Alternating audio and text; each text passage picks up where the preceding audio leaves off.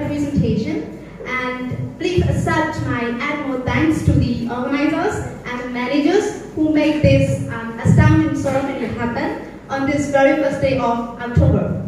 So in my presentation, I will be giving information about pre-college program. Not only that, I am standing here to inspire youths, and of course, the success stories of PCP will be covered along my presentation. So yes, let's dive into my presentation. Initiate with a very simple question. What is PCP? As you all know, PCP is a flourishing sector under PIU, PDO International University. I would proudly say PCP is home to confident, independent, and responsible citizens who are doing contributions in their respective communities throughout Myanmar. And in here in PCP, we have two sectors. The first thing is we mainly focus on the academic subjects, and during the 9-month-long period, the students, they need to study very hard to be able to gain knowledge dealing with social science especially. Every PCP student has an opportunity to take IELTS exam at the end of the program. That is why the program provides academic English lectures throughout the program. So that is the benefits of joining pre-college program here in PDO. And the second sector is PCP is not only focused on academic things. Our main target is to produce future leaders. That is why at the end of the program, the students, they need to do service learning, especially teaching in different regions throughout Myanmar if we have stable political situation. So that is the brief overview about PCP. And the next thing is our vision. So here in PCP, we provide the opportunities to pursue in-depth studies. So that is one of our core values, to provide students, to prepare for them to be able to do higher education in another countries, especially countries in the ASEAN, and of course we have our proud students in European countries, and of course in the, I would say, in the United States as well. And another thing is the program cultivates political and social knowledge as well. We are now living in information and technology age. That is why knowing only academic is not enough. That is why the program is designed systematically to provide political and social knowledge for all the youths. And now let's learn what we aim, our mission. So our mission is to develop students' skills, abilities, and of course language qualifications. And not the thing that we cannot leave here is confidence. So youth of today, we are now fully and we are now pursuing education to be able to lead in our communities. That is why we cannot leave 21st century skills, let's say essential 5 C's, which are critical thinking and problem solving, communication, collaboration, creativity, and citizenship skills. So while you are at PCP, you will be systematically and you will be happily learning about these kind of skills. And another thing is to shape AIR. So let me please invite the audiences. What do you think the idea of AIR? Is there anyone who would like to give it a try? AIR is an acronym and each letter has meaning. So is there anyone who would like to give it a try? Yes? For me, you are quite close. And R stands for responsible. So our main focus is to shape our students to meet with AIR. So all the students at PCP are trying their best to be active, informed, and responsible citizens who are going to lead in their respective communities for the good sake of, for the development of our country. Yes, that is our mission. And okay, so now let's look the history of PCP. So I would again proudly mention it has been 10 years that PCP has rooted on this ground of PDO.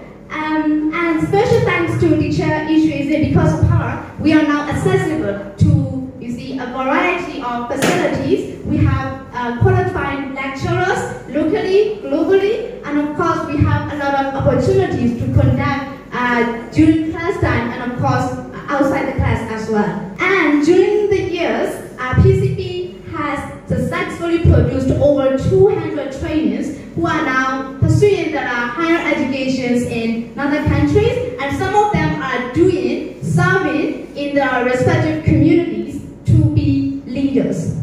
And another thing is, as we all know, our program is promoting the dream, and now we current PCP students, we made up our mind that we have responsibility. We made up our mind that we have the responsibility to shape PCP more mature and to strengthen the activities and of course the abilities that PCP can contribute not only to PDO but also to the local community.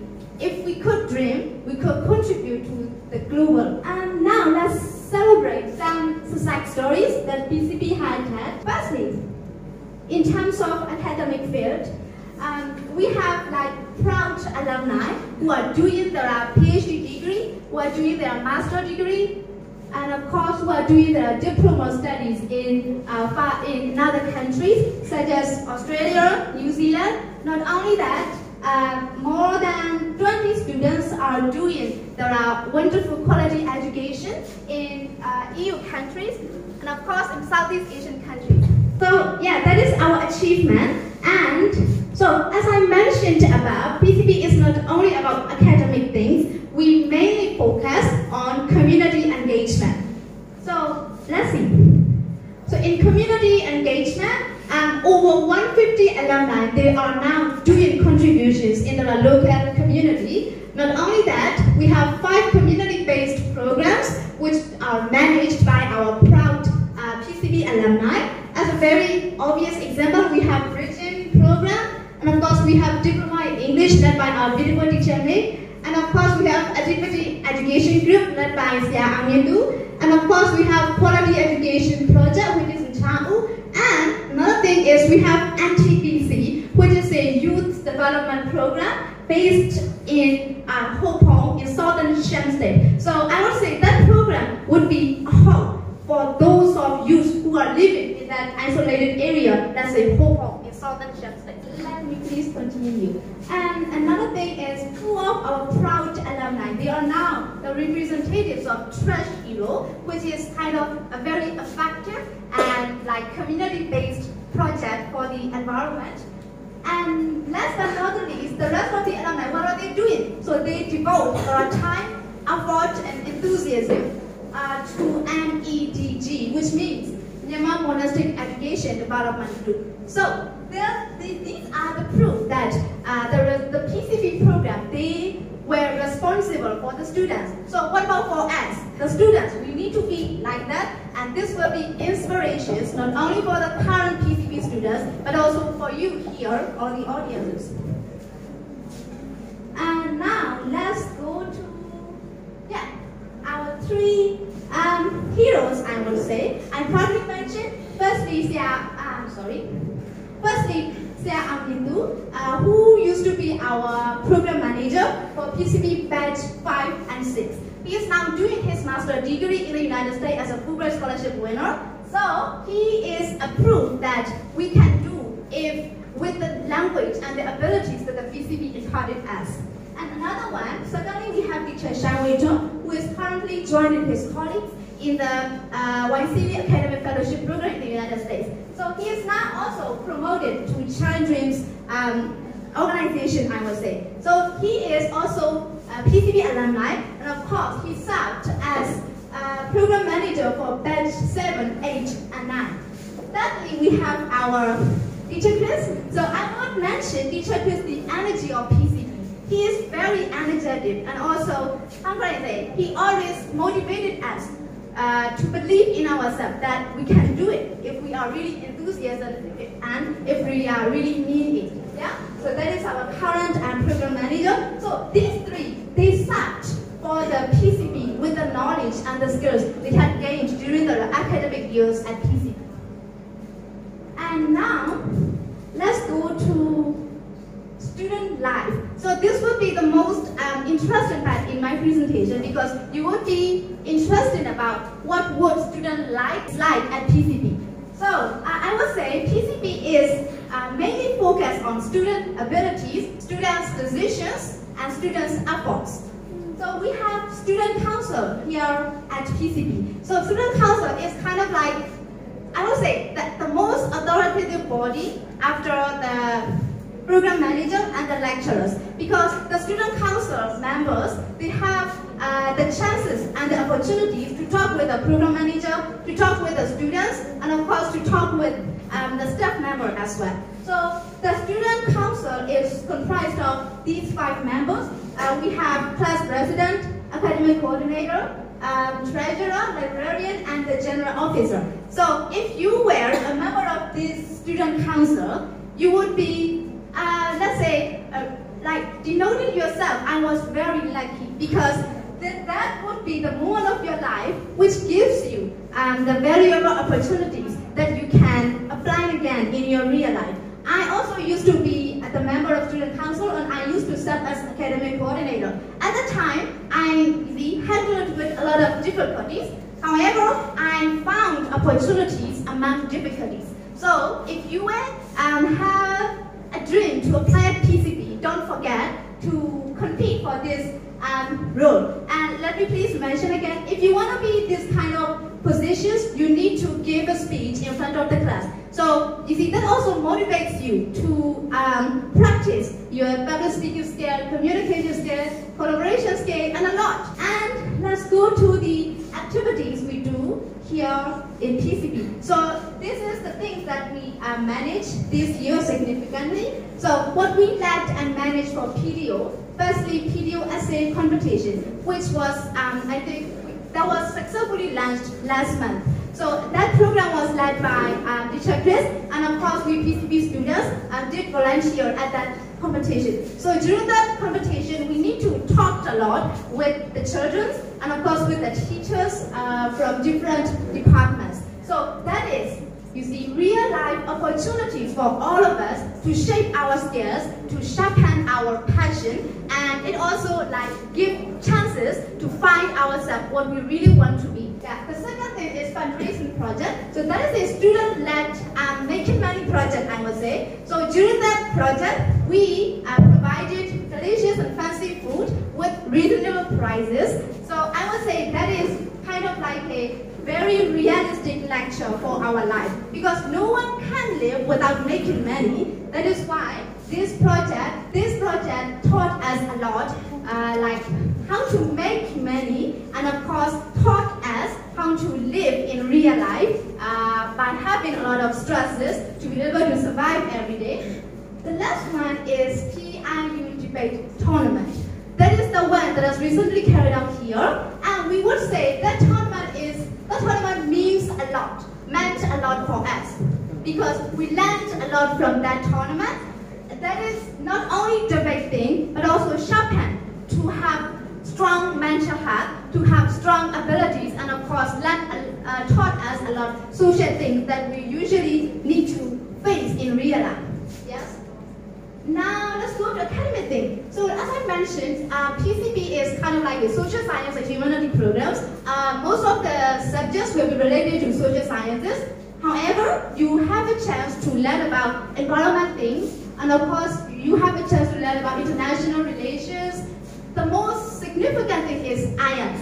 As I mentioned, every student at PCB, they has an opportunity to take IELTS test at the end of the program. That is why we all were intensively trained during the program to take IELTS. Now let's go to another slide, which is about why you should apply PCB. So far I have mentioned a lot about the history and of course the activities we conducted, and I have some constructed reasons to motivate you to apply PCB next year. The first one, student-led learning program. Every student at PCB, we all has ability to do what we really want to do. So the program will impact you the skills, abilities, and all of needed, I would say, facilities to find yourself, to define yourself, and also to shape yourself.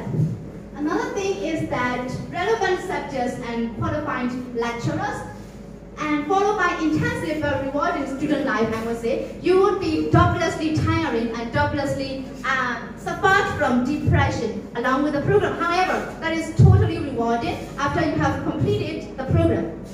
Another thing is, as I mentioned, when you deal with the like stresses and depression, your mental health would be automatically strong, and that is your chance to take opportunities among difficulties. So I'm proud to present our alumni here. Yes.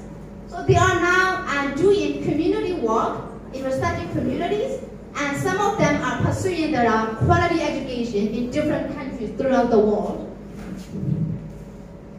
So now let's go to upcoming contributions. So significantly this year, our program won a grant project, which is we are going to deliver citizenship education to 4 different villages starting from tomorrow. Actually, our term break is starting from tomorrow. However, we do not take a rest during the term break. Instead, we will be delivering and we will be providing active citizenship education in English languages to those children who are in isolated area.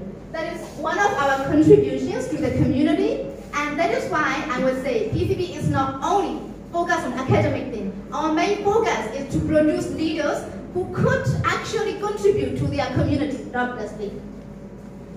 Now, last but not least, contribution to PIU. As I have mentioned, PCB is a flourishing sector under Pando International University. We consider ourselves that we are responsible, and of course, that is our core duty to contribute to PIU. That is why we are now trying our best, and of course, we learn from mistakes. And one thing we consider is that sometimes life isn't fair. However, we could find the benefits and we could find the bright side during the darkness.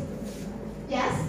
So that is our, I'm not sure you could see very clearly. This is a really memorable photo when we are conducting essay competition here in the Student Hall. Yes? Now I'd like to introduce with a motto from Nelson Mandela. He said, "Youths are the leaders of tomorrow." However, we PCB students deny with that statement because we believe that youths are the leaders of today. They can be the leaders of today because we strongly believe if we really matter, if we have enthusiasm, everything can be happen. Yes? So it is all about my presentation. Thank you so much for your attention, and all of your questions are warmly welcome.